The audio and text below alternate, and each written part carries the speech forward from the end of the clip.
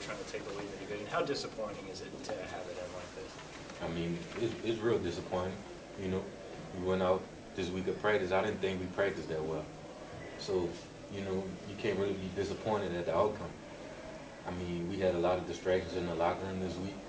I just think that it played a role in our focus. How does that happen with everything you guys had to play for? I mean, the guys we've been having, these guys, I mean, we've been losing lately. The last 3 or 4 years, these are the same guys that, you know, that were on those losing teams. I'm not going to say we don't know how to win, but, you know what I mean? The mentality of a championship team, I think, is in a work in progress.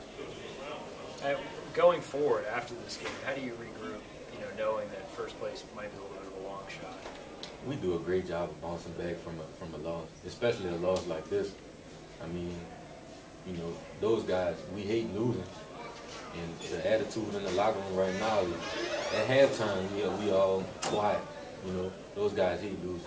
This week, I think, is going to be a great week of practice. We're just going to go full speed and come out next week and just try to execute.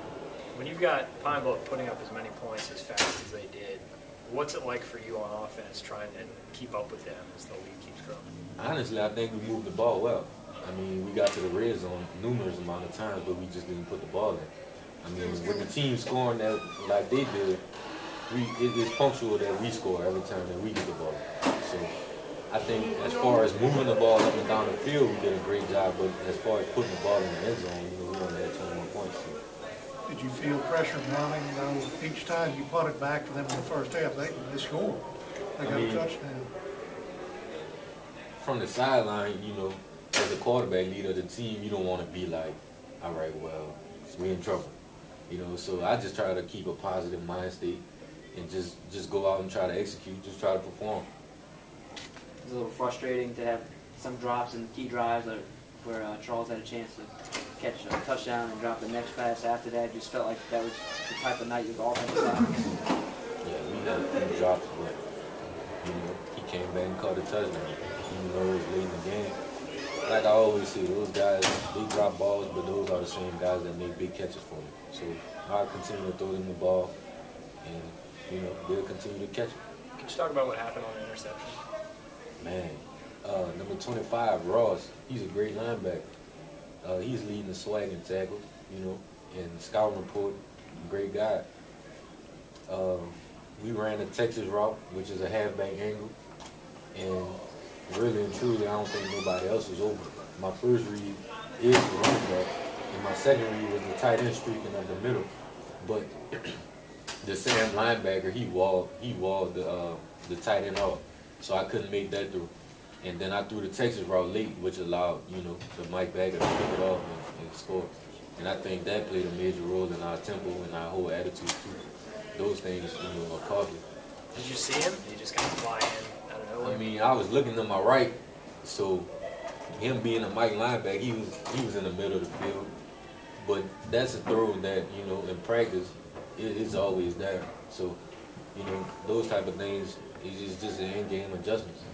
And I just think that, you know, lack of focus at that time, it happens. Dre, you talk about focus and having a winning mindset. You come from a pretty successful background playing at West St. John. How do you try to, you know, bring that in and instill that in your team and yourself going forward from this point, even with not necessarily to win the SWAC and play?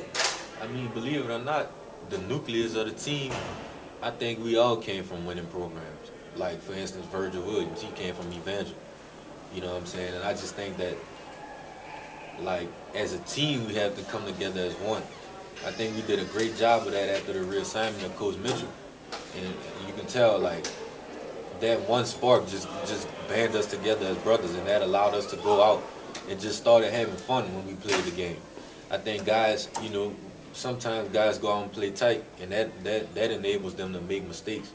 And, of course, the defense, you know, Michael Bell hurt, Levi Jackson hurt. Those guys, you know, they make big plays off, defensively with the tackle in the run game and in the passing game. So with those guys being out, you know, it's kind of tough on the defense.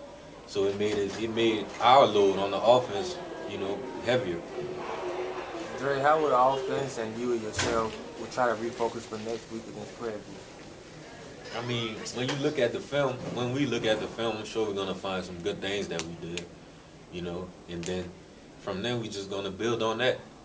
You just gotta always go out and just try to do your best.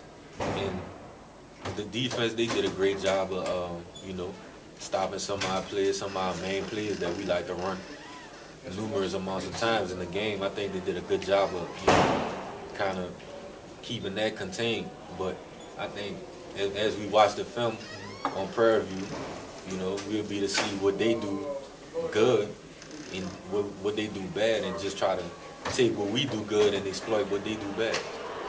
Dre, the injuries on the offensive line continue to mount up on you. Do you feel like it's added pressure to you to go out and make a play? You feel that pressure in game? No. I mean, the whole line, they work hard. In practice, they sub in and out, so I'm comfortable with those guys being out there, regardless of who it is. Besides, I'm a chunky guy, so, you know, I kind of take the hits and kind of bounce off them. Thank you, kiddo. All right, thanks, Appreciate that. Thanks, Ray. Appreciate it.